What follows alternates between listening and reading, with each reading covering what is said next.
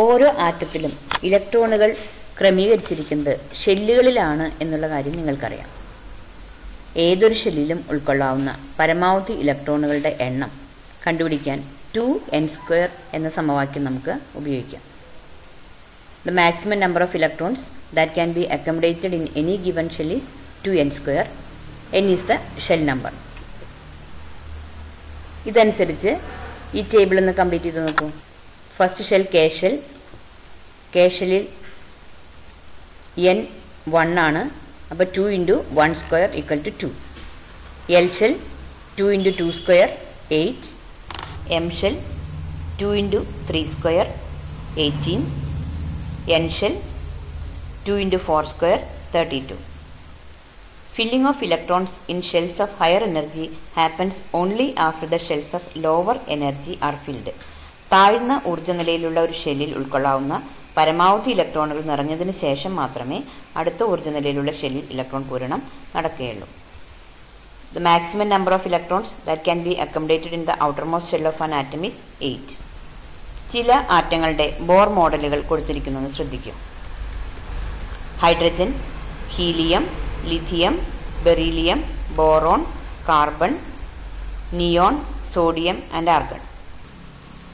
Nitrogen, magnesium, sulphur എന്നീ ആറ്റങ്ങളുടെ electronic configuration, electron വിന്യാസം കണ്ടെത്തി അതിൻ്റെ ബോർ മാതൃകകൾ ചിത്രീകരിക്കാനായിട്ട് പറഞ്ഞിട്ടുണ്ട്.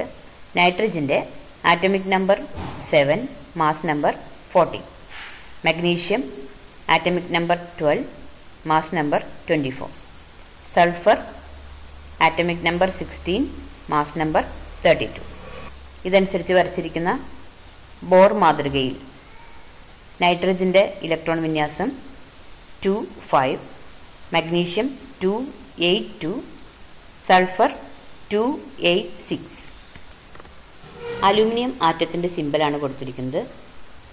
ഇത് നോക്കി ആറ്റോമിക് നമ്പർ, മാസ് നമ്പർ, പ്രോട്ടോണുകളുടെ എണ്ണം, ഇലക്ട്രോണുകളുടെ എണ്ണം, ന്യൂട്രോണുകളുടെ എണ്ണം, ഇലക്ട്രോൺ വിന്യാസം ഇവ കണ്ടെത്താനായിട്ട് പറഞ്ഞിട്ടുണ്ട്. Atomic number 13, mass number 27, number of protons 13, number of electrons 13, number of neutrons 14, electronic configuration 2, 8, 3. You would have understood that the number of protons in an atom determines the element. ഒരു മൂലകം ഏതാണെന്ന് നിശ്ചയിക്കുന്നത് അതിൻ്റെ ആറ്റത്തിലുള്ള പ്രോട്ടോണുകളുടെ എണ്ണമാണെന്ന് നമുക്കറിയാം. ചിത്രത്തിൽ കൊടുത്തിരിക്കുന്ന ബോർ മാതൃകകൾ നോക്കാം. ഒന്നാമത്തെ പ്രോട്ടിയം. പ്രോട്ടോണുകളുടെ എണ്ണം 1, ന്യൂട്രോണുകളുടെ എണ്ണം 0, ഇലക്ട്രോണുകളുടെ എണ്ണം 1. അതുപോലെ deuterium atomic number 1, number of protons 1, number of neutrons 1, number of electrons 1. Tritium atomic number 1, number of protons 1, number of electrons 1, number of neutrons 2. ഇലക്ട്രോണുകളുടെ എണ്ണം പ്രോട്ടോണുകളുടെ എണ്ണം തുല്യമാണ്. എന്നാൽ ന്യൂട്രോണുകളുടെ എണ്ണത്തിൽ വ്യത്യാസമുണ്ട്. അതായത് ആറ്റോമിക നമ്പർ ഒരുപോലെയാണ്, പക്ഷെ മാസ് നമ്പർ വ്യത്യസ്തമാണ്. പ്രോട്ടോണുകളുടെ എണ്ണം തുല്യമായതുകൊണ്ട് ഇത് മൂന്നും ഒരേ മൂലകത്തിൻ്റെ തന്നെ ആറ്റങ്ങളാണ്. അപ്പോൾ ഒരേ ആറ്റോമിക നമ്പറും വ്യത്യസ്ത മാസ് നമ്പറുമുള്ള ഒരു മൂലകത്തിൻ്റെ വ്യത്യസ്ത ആറ്റങ്ങളെ വിളിക്കുന്ന പേരാണ് ഐസോടോപ്പുകൾ. പ്രോട്ടിയം, ഡ്യൂട്ടീരിയം, ട്രിഷ്യം എന്നിവ ഹൈഡ്രജൻ്റെ ഐസോടോപ്പുകളാണ്. ഇവയെ നമുക്ക് പ്രതീകം ഉപയോഗിച്ച് എഴുതിയാൽ പ്രോട്ടിയം, ഡ്യൂട്ടീരിയം, ട്രിഷ്യം ഇവയെ ഇതേ രീതിയിൽ എഴുതാം. Atoms of same element having the same atomic number but different mass number are called isotopes. The isotopes of an element show slight difference in their physical properties, but their chemical properties are the same. Most of the elements have isotopes. To identify the isotopes, mass number is written along with the name of the element. ഒരു മൂലകത്തിൻ്റെ ഐസോടോപ്പുകൾ തമ്മിൽ ഭൗതിക സ്വഭാവത്തിൽ ചെറിയ വ്യത്യാസങ്ങൾ കാണിക്കുന്നുണ്ടെങ്കിലും അവയുടെ രാസ സ്വഭാവം ഒരുപോലെയായിരിക്കും.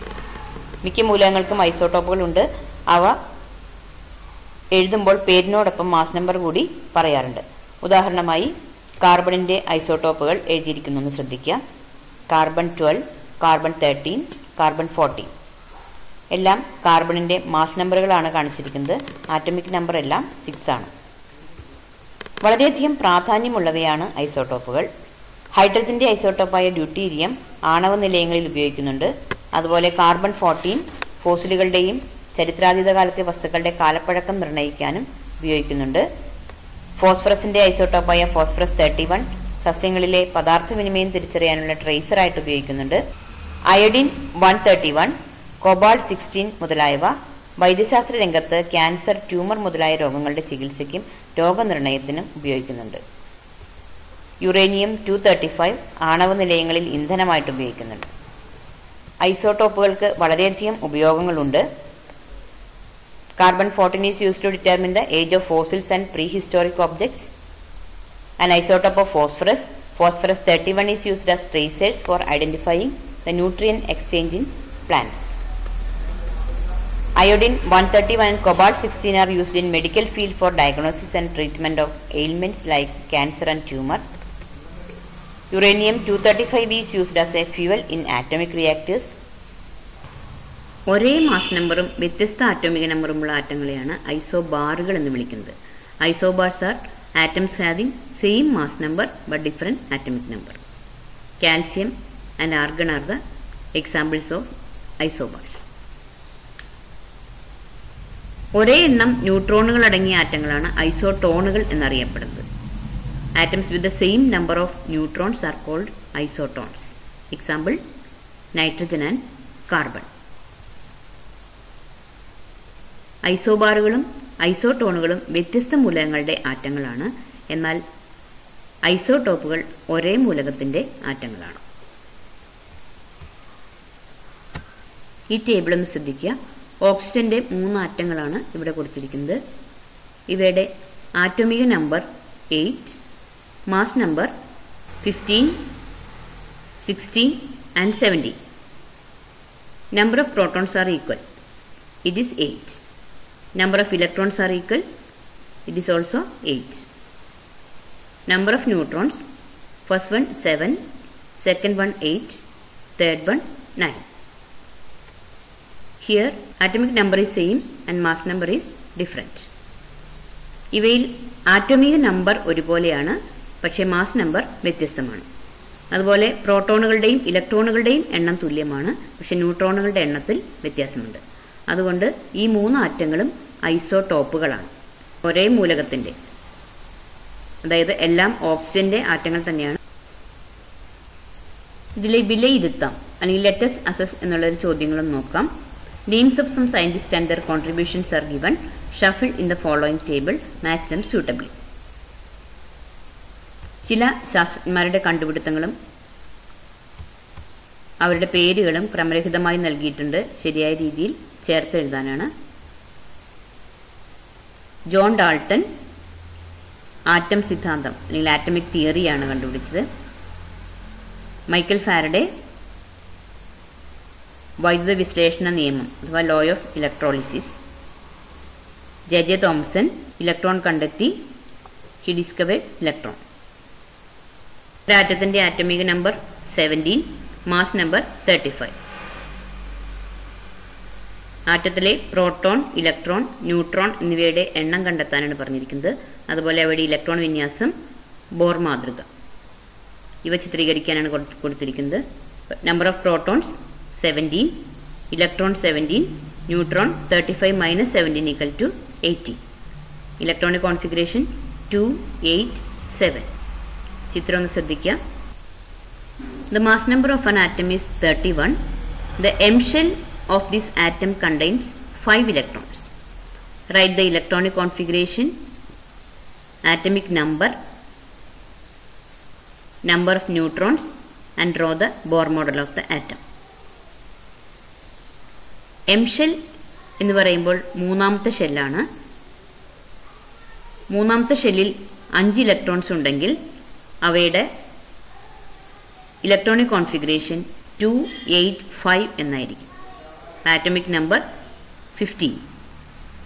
number of neutrons 31 minus 15 equal to 16. ഇതിന്റെ ബോർ മാതൃക ചിത്രീകരിച്ചിരിക്കുന്നത് ശ്രദ്ധിക്കുക. ABC എന്നീ ആറ്റങ്ങളുടെ ബോർ മാതൃകകൾ നൽകിയിട്ടുണ്ട്. ആറ്റങ്ങളുടെ ആറ്റോമിക നമ്പർ, മാസ് നമ്പർ, ഇലക്ട്രോൺ വിന്യാസം ഇവ കണ്ടെത്തുക. ഇവയിൽ ഐസോട്ടോപ്പുകൾ ഏതെല്ലാമെന്നും കണ്ടെത്താനായിട്ട് പറഞ്ഞിട്ടുണ്ട്. എയുടെ atomic number 6, mass number 12, electronic configuration 2, 4. ബിയുടെ atomic number 7, mass number 15, electronic configuration 2, 5.